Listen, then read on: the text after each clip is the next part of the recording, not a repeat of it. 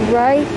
Teresa Wright was an American actress, nominated twice for an Academy Award for Best Supporting Actress in 1941 for her debut work in Little Foxes, and in 1942 for Mrs. Miniver, winning for the latter, which is Mrs. Miniver. She was born on October 27, 1918, Harlem, New York, died March 6, 2005 in New Haven, Connecticut. She was married to Robert Anderson from 1959 to 1978, Nevin Bush from 1942 to 1952. Her children was Mary Kelly Bush and Nevin Terrence Bush.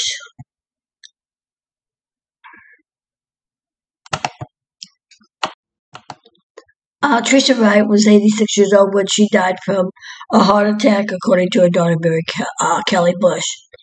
She had many parts on Broadway and once performed at the White House dinner for President Franklin D. Roosevelt.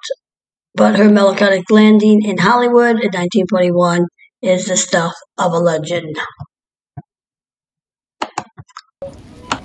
Hollywood Says, don't forget to subscribe and hit that notification bell and leave a comment. Let us know what you think, what you want to see. Hollywood Says, don't forget to subscribe and hit that notification bell.